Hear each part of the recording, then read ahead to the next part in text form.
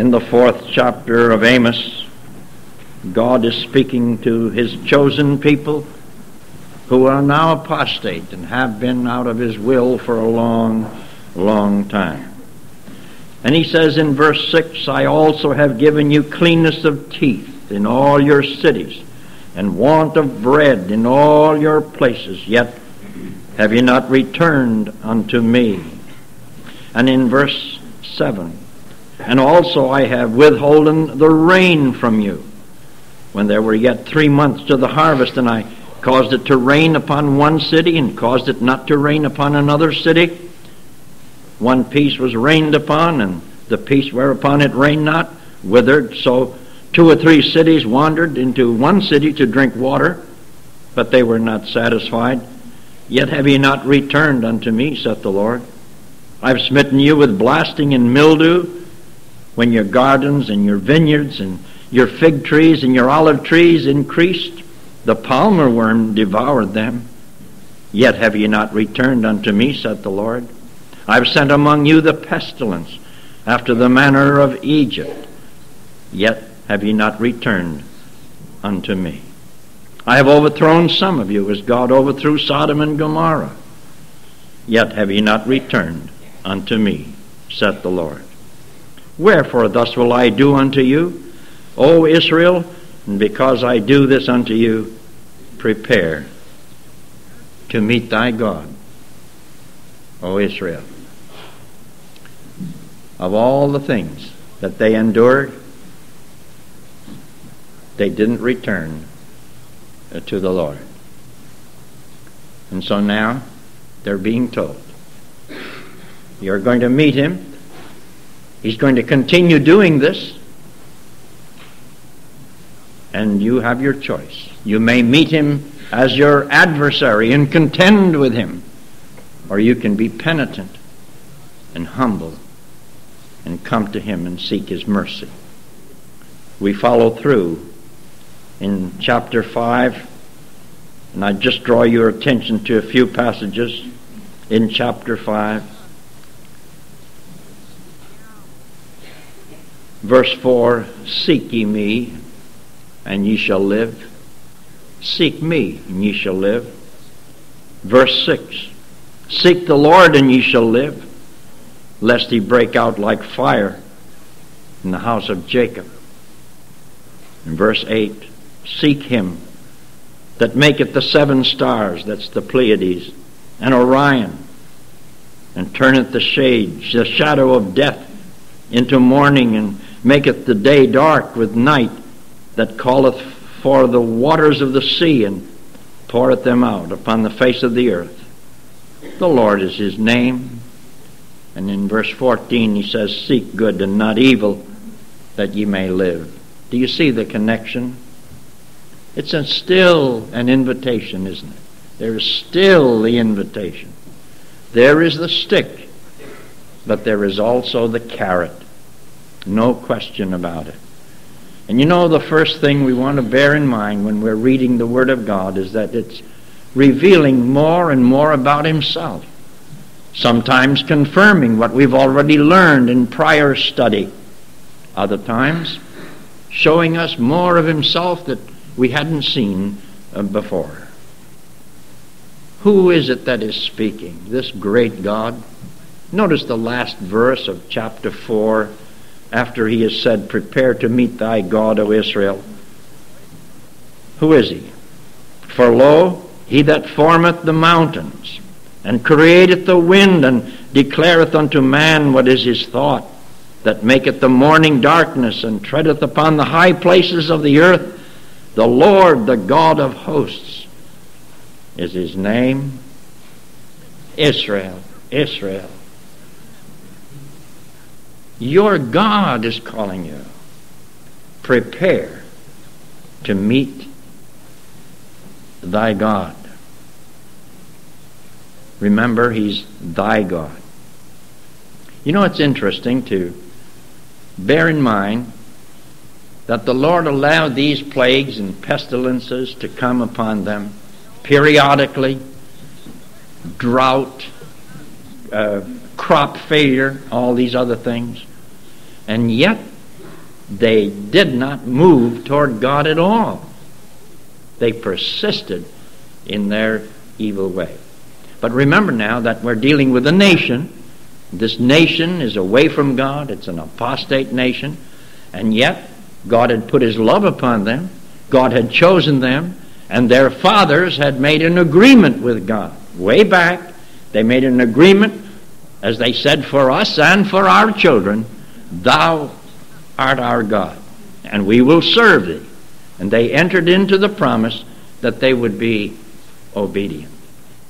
I wish that we could just take everybody and just saturate them with more of the Old Testament, so that when they come into the New Testament, they will understand it so much better. I'm going to ask you to go with me to Deuteronomy for a moment, the 5th book of the Bible, Deuteronomy.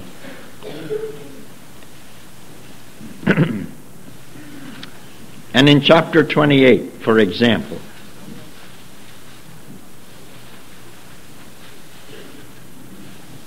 and it shall come to pass, this is chapter 28, if thou shalt hearken diligently unto the voice of the Lord thy God, to observe and to do all His commandments, which I command thee this day, that the Lord thy God, remember there's that personal word, thy, a possessive pronoun, thy God, will set thee on high above all nations of the earth. You'll be the envy of all the other nations. And this is what He had said when He took them right out of Egypt. Verse 2, and all these blessings shall come upon thee, and overtake thee, if thou shalt hearken unto the voice of the Lord thy God. Now notice what they are. Blessed shalt thou be in the city, and blessed shalt thou be in the field. Blessed shall be the fruit of thy body, and the fruit of thy ground, and the fruit of thy cattle, the increase of thy kine, and the flocks of thy sheep. Blessed shall be the basket and thy store. Blessed shalt thou be when thou comest in. Blessed shalt thou be when thou goest out. The Lord shall cause thine enemies that rise up against thee to be smitten before thy face. They shall come out against thee one way, and flee before thee 7 ways. The Lord shall command the blessing upon thee in thy storehouses, and in all that thou settest thine hand unto, and He shall bless thee in the land which the Lord thy God giveth thee.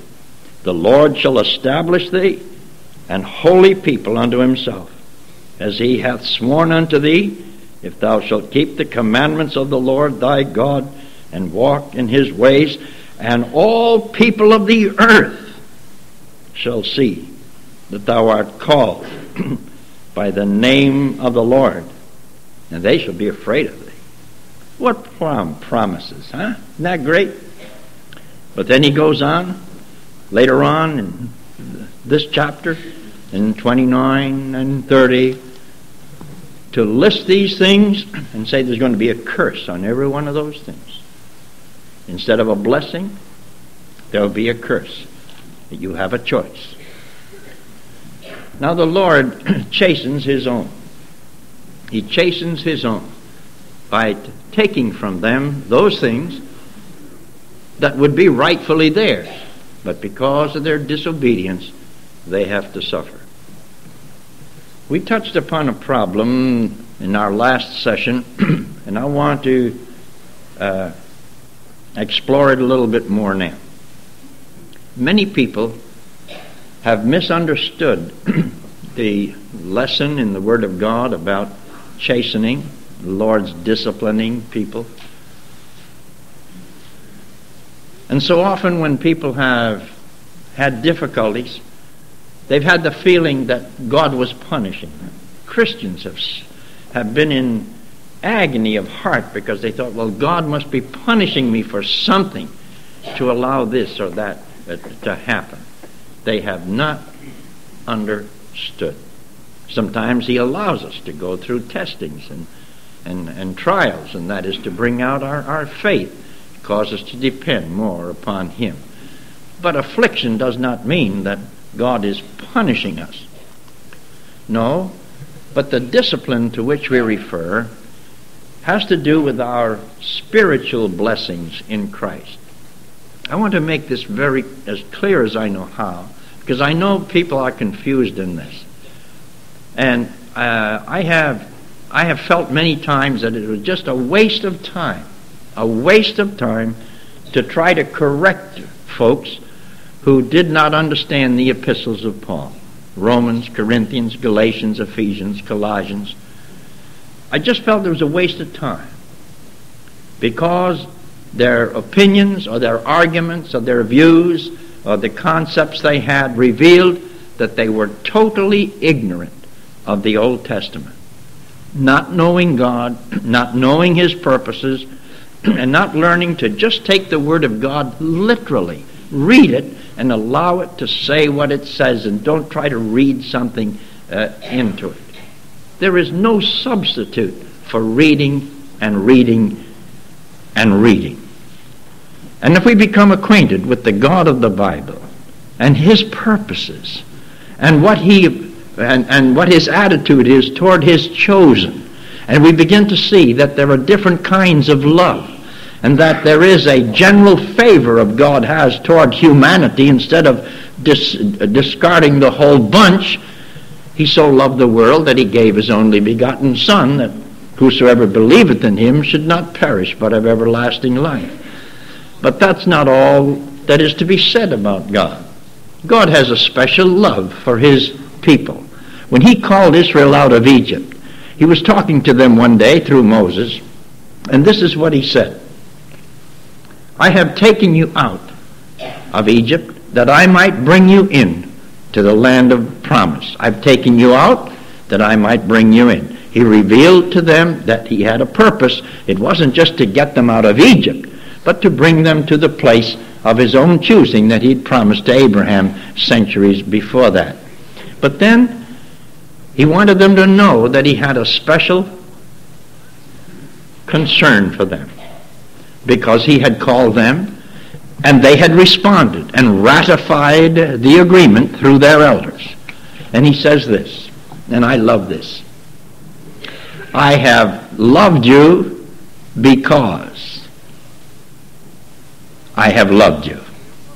Almost as if the Almighty could not find any logical reason whatever for loving an unlovely people, or choosing a stiff-necked, hard-hearted, stubborn people. I have loved you because I just loved you. You see, love is not just a matter of emotion or feeling, is it? No. True love, in the biblical sense, is the product of the mind, the product of intellect, and the product of will purpose, volition, the purpose of the will, and thus involving emotion. And because they had ratified the agreement that He was going to be their God, and they were worshiping no other gods, they would get earthly blessings, health, no sickness, prosperity, abundant crops. Their children would be well. They would have increase in their cattle and the sheep and all the rest of it, all material, earthly, temporal advantages called blessings. That was for them because they were God's people, not because they deserved it, but because He had made a choice. They had ratified that. And God is not going to give up on His part of the bargain. He warned them that disobedience would bring disaster after disaster. But He wasn't going to give up on His promise. And one of the things that just fascinates me is that God is one day going to get Israel back to the land in obedience to Himself. He will. And He'll work through them, through circumstances, and so forth. But we haven't time to go into that now. But oh, what they lost. Oh, what they forfeited.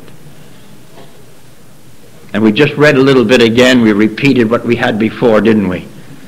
The plague, the pestilence, the palmer worm, the withholding of rain, young men being killed, and all of this. Disasters. And they didn't return to the Lord. These were all forms of discipline, chastening from the Lord. Now that helps us to understand what we have in the book of the Epistle to the Hebrews in the New Testament. And I'd like to read a bit of that. It's so important that we understand this. Now, he's not talking to the world. He's not talking to the unsaved. He's not talking to those without profession. Verse 5 of Hebrews 12. Hebrews 12, chapter 5. And ye have forgotten the exhortation which speaketh unto you as unto children. And he quotes from Proverbs. My son, despise not thou the chastening or the discipline of the Lord. That's what the word really means.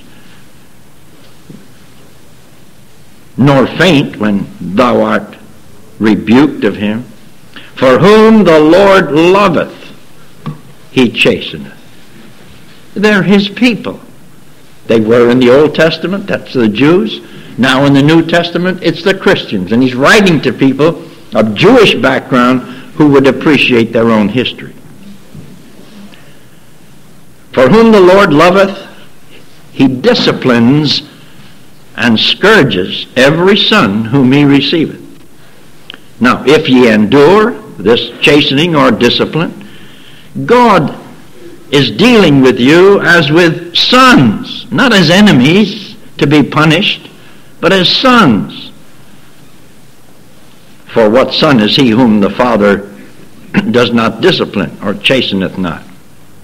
But if ye be without discipline, whereof all are partakers, there's all believers will have to meet the Lord's discipline, then are ye illegitimate and not as sons. Now here is a warning to us. He says that all are partakers of God's discipline. And it's those that he has called.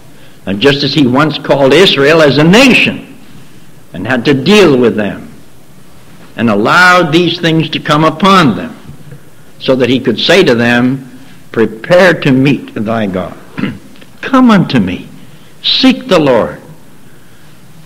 So he's dealing with Christians today, the born-again people, the saved individuals. If they become disobedient, they're going to lose something. But it's not earthly blessings, but it's heavenly.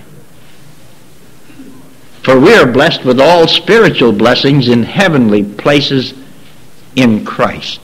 And those are the things primarily that God causes us not to fully appropriate when we are disobedient. Therefore, there are people who call themselves Christians and are far from God. They're out of fellowship with him, but they call themselves Christians.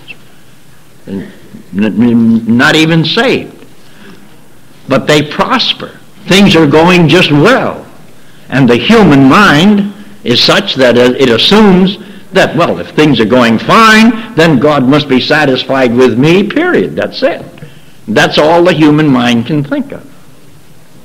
But as we saw in our earlier session, how about love and joy and peace and long-suffering, gentleness, goodness, meekness, temperance, faith, and so forth? Those are the things that the unsaved know nothing about. They don't have it, so it can't be taken from them. But that's the area particularly in which God works, to discipline us. He may take away other things. Oh, he can do that. To teach us lessons, to test our faith, and so forth. But the chief area, and this is analogous to what you have in the Old Testament, To Israel, it was prosperity and health and well-being and good crops and plenty of rain in due season and good business and so forth. Those were material, earthly blessings. But for us, our blessings are heavenly. They're spiritual.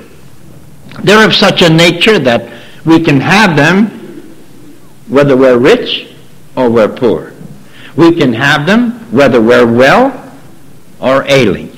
We can have them whether we're together with others or we have to be alone. Oh, if people only understood that. Then when the material things are not what they would like, they are not to assume that, well, God must be punishing me for some reason. No. You know, when he disciplines us, he deals primarily with the fruit of the Spirit. Love. Something is missing. Joy. It just isn't there. Why isn't it? Do you remember the time when probably you came to a service, you'd been disobedient, you hadn't been walking close to the Lord, you came to a service and we were announcing one song after another that seemed to have to do with joy, and you felt just miserable on the inside, and you were saying to yourself, I don't have it. You felt like praying like the psalmist of old, restore unto me the joy of thy salvation. Peace, gentleness, goodness, temperance, self-control.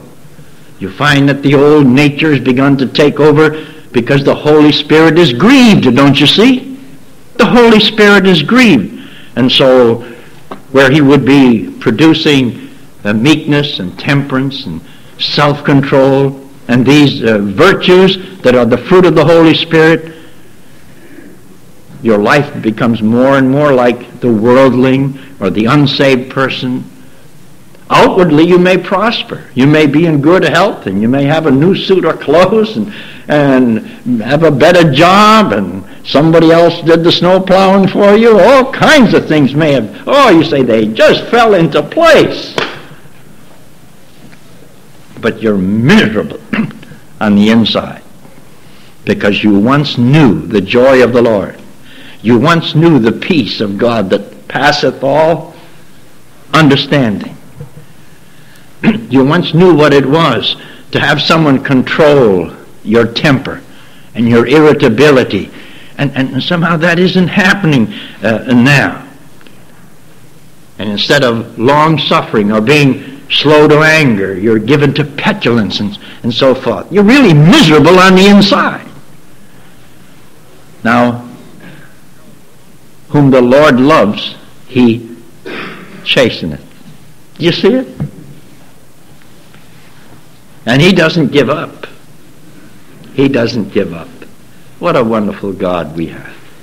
I wish you'd take the time to read in Deuteronomy those chapters 28, 29, and 30 and see what God promised this people. And then he let them know that they would become the envy of all the other nations. As he was to say later on to them in Isaiah, ye are my witnesses, saith the Lord.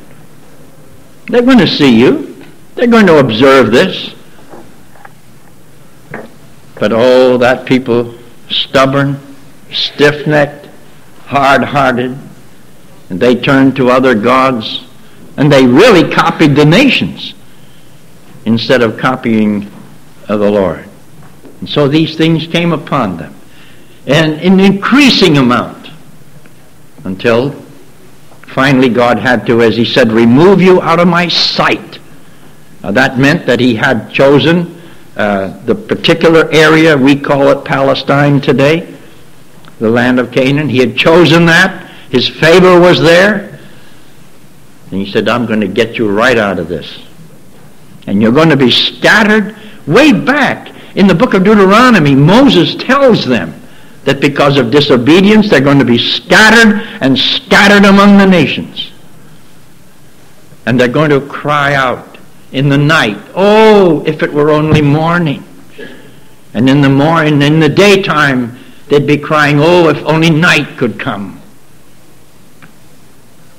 Failure of eyesight, all of these things.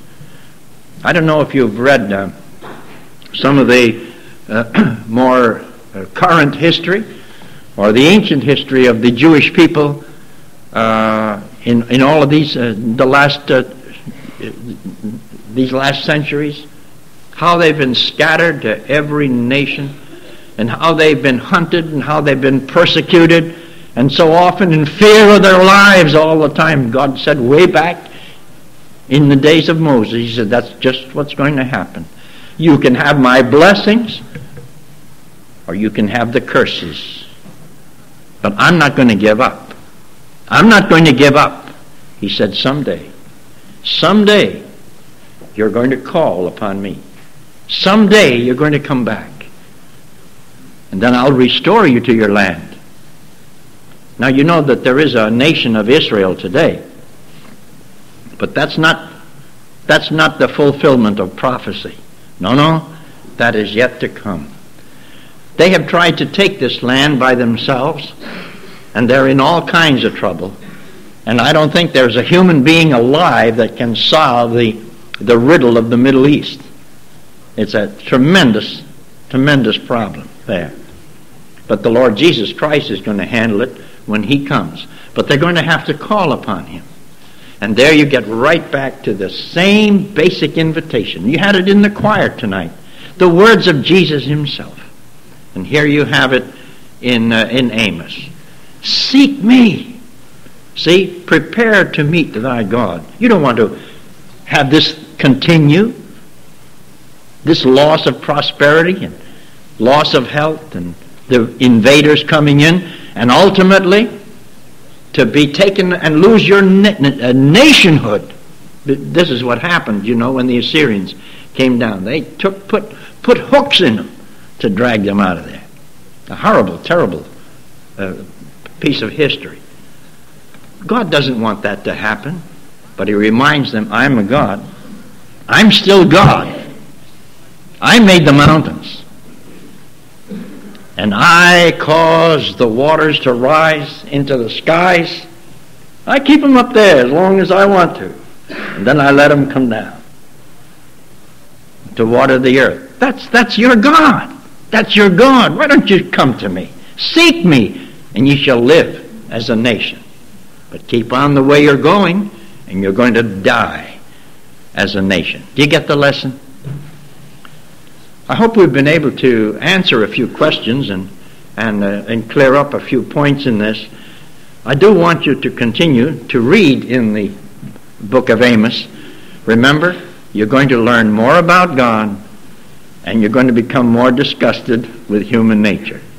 But you're also going to see the wonderful outstretched invitation of God, even into the very last hour.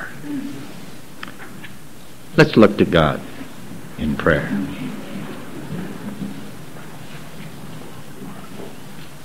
While our heads are bowed and our eyes are closed, I wonder if I'm talking to someone who has never felt the chastening of the Lord with the loss of joy and peace, because you never knew God's joy, God's peace. So you don't know what it is for a Christian to be disciplined. I'd like to invite you. There's an invitation for you to come to Christ. There's an invitation to you to be saved. For Jesus Christ died for you. His blood was shed for you. And you may have the remission of sins. So I want to give you this invitation. It's from God's own word. You come to him. Call upon him. And just as he said to Israel, his ancient people, seek me and ye shall live. Look unto me, all ye ends of the earth, and be saved. So he's saying to you tonight, come. Come. Let's pray. Father, there may be believers here tonight who have been worried and concerned because of the chastening of the Lord. There may be believers here who have not understood why certain physical things went wrong, or material things, or financial things didn't go the way they wanted them to go. And perhaps they thought they were being punished, but not necessarily so. Help them to understand basically thy form of chastening, that is of a spiritual nature, that we might return unto thee and have the joy of thy salvation and the fruit of the Spirit restored to us. Oh, Father, we know the tree is good. We know the tree is sound, but the fruit sometimes is spoiled because of ill treatment, because of parasites that get into the fruitage. Father, we want the fruit of the Spirit to be wholesome and pure and clean and wonderful.